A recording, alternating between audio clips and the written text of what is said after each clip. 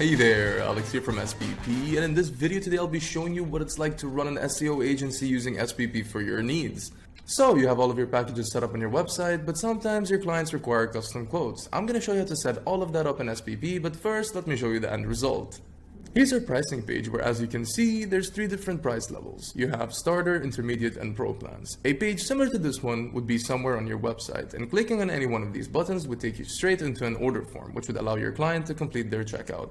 Here we've added the option so that your clients can also subscribe quarterly. Clicking on this checkbox will swap the plans that are available into the quarterly version of these plans. We also have some optional add-ons that your clients can choose from. Subscribing to rank tracking will add an extra subscription that would allow them to track a certain number of keywords using price variance. Another add-on that we have is the keyword audit, which is a one-time payment allowing you to audit their keywords. I'm going to go ahead and complete the form now to show an example of how the flow would go for your clients. Clicking on complete purchase would take your client into a thank you screen that is an intermediate screen, which would then take them to the receipt afterwards.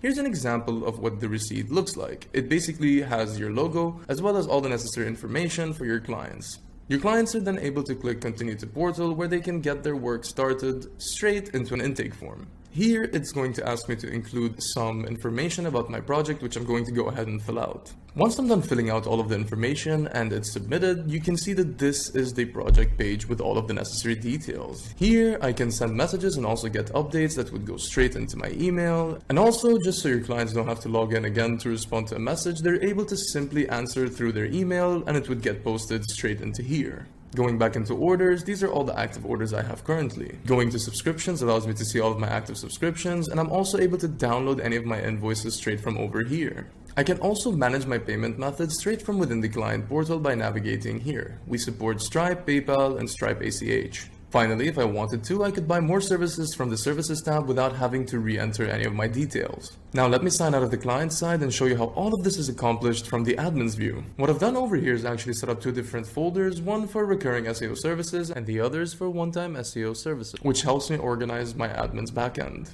If we quickly navigate into the starter plan, you're able to see that there's a simple description, it's set to bill monthly, and it's also set to reopen the order every month. This simply means that every month we complete the work for the client, set the order to closed, and then whenever the payment is received, the order is set again into working. We also have a simple intake form set up for the service, which allows us to collect information that we need.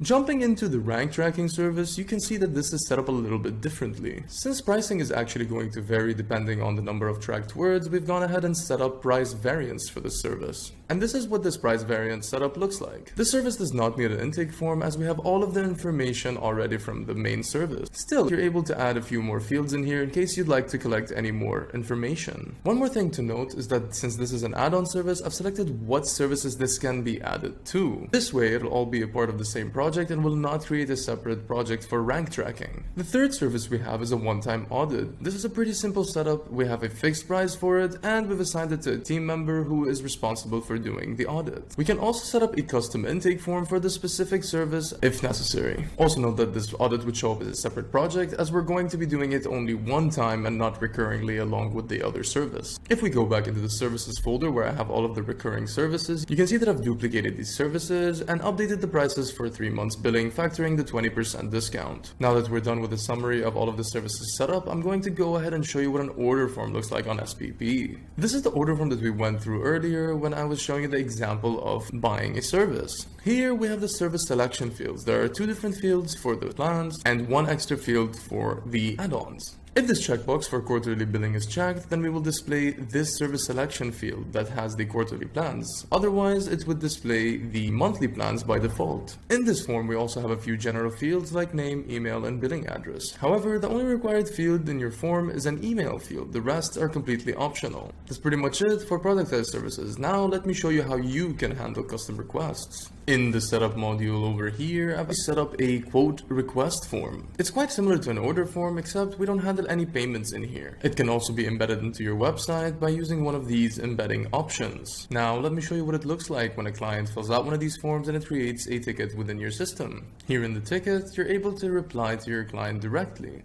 Now, once you've come to an agreement with your client, you can go ahead and create an invoice for them manually.